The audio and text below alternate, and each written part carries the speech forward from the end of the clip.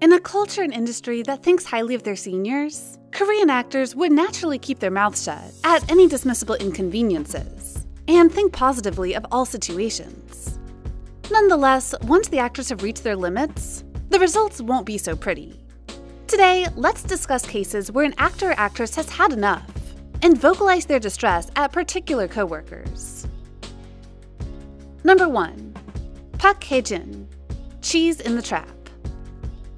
In 2016, actor Park Hae-jin kicked up quite the controversy about his drama Cheese in the Trap, saying, "The power of the webtoon Cheese in the Trap motivated me to join the cast, without knowing who would be producing or who would be co-starring. But now, I can't trust anyone." So what was the issue that drove the actor into his distrust? Well, there were two signs in the drama that you, as a viewer, may have noticed. First, the male lead Yoo Jung, aka Park Hae-jin's character, gradually receded from the show, to the point that he had less screen time than a piano. Second, the story started sidetracking halfway through, and every development that led up to that moment merely crumbled. Something smelled extremely fishy, and viewers knew it. The situation got even worse as the drama ended. Fan talks and conspiracies turned into a full-scaled outcry when a news source revealed that the entire production crew was on a post-filming vacation, without the male lead. And to make things even worse, side stories arose, saying that Hae-jin actually wrapped up filming 5 days earlier, compared to the rest of the cast. Soon, an exclusive interview with actor Hae-jin exposed all the juicy details. In particular, the actor expressed his confusion at the reason why his character was disappearing, adding that a lot of his scenes did not make the cut, despite having already been filmed.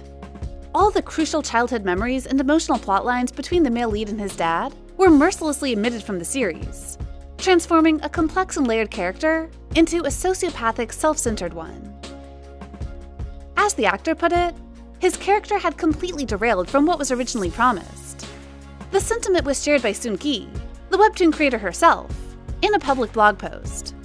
According to her, since February, she was excluded from discussion after episode 6, and had no clue about what plot would be produced. Basically, both Seung-gi and Hae-jin had dissed the messy production, and the total loss of direction in the plot. Number 2. Han Ye-sol, Spy Myung-wol. It's no exaggeration to say that the set of Spy Myung-wol ran into quite the crisis. In August 2011, their lead actress Han Ye-sol ignored all filming calls and basically sent everyone into panic. No one could locate her whereabouts, no updates were given on her return, and all shootings were indefinitely halted. It was frustrating to the crew, seeing that only 40% of the series had finished filming, and they may miss the airing schedule. As a result, the production team had to whip up a special episode as a quick filler. Anyways, with all this context, what exactly happened that caused Ye-sol's MIA? Well, the actress explained that she has been mistreated, and an official statement claimed health concerns and irresolvable schedule conflict. Netizens were quick to point fingers at the actress, calling her selfish and irresponsible. However, insiders told a different version, which was full of poor working conditions, and some even called out the PDs and crew as violators of Korean labor law. The talented actor Yang Dong-gun even jumped to Ye-sol's defense, saying, if she was sly, she would have just gone to the hospital, got IV shots, and complained about her long working hours. He also called the netizens' reaction a witch hunt, and pointed out that the main culprit is none other than the broadcaster. "It just makes me sick," he concluded. Others who also work in the industry basically shared the same sentiment, and expressed that production constantly infringes upon their own human rights, all while praising the actress for her action. Unfortunately, with a lawsuit hanging on her head, Ye-sol must return to filming. Her call-out in the industry was still quite a memorable moment. Number 3. Lee Da-hae, East of Eden. Lee Da-hae was another actor who was vocal about her discontent with her very own drama. In 2008, the actress joined the cast of East of Eden as the female lead Min Hye-rin. The series was on its way to being the next classic with historic ratings, before the actress suddenly dropped the show. According to her, she did not understand the character Min Hye-rin, and didn't want to have to act out the illogical actions of the character that is making her look like an idiot.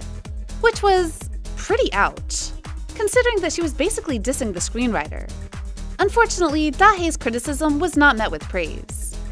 Instead, the sudden departure not only caused divisive backlash from the viewers, but also threw the whole production crew and cast into disarray. In fact, it was reported that, following her withdrawal, there was complete chaos. Many other characters, especially those related to Hyerin, had to be removed, and people were running deadlines everywhere to fix up the drama. Luckily, it wrapped up pretty well, and ended on a surprisingly successful note.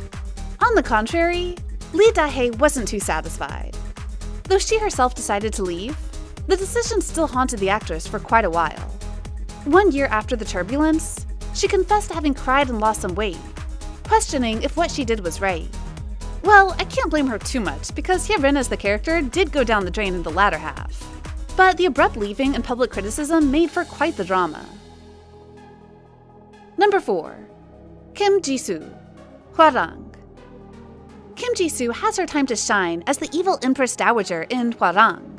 However, it seemed just the series didn't at all live up to her expectations, and Hwarang went downhill a bit too much for her to handle. The result is a post on Instagram, where Jisoo lamented, "It's hard to always get good projects. I often start something because it seems great, but then it goes off course. There are many unexpected factors." Now, while Jisoo didn't explicitly mention Hwarang, she did attach with that caption a photo of herself as the Empress Dowager, which speaks volumes.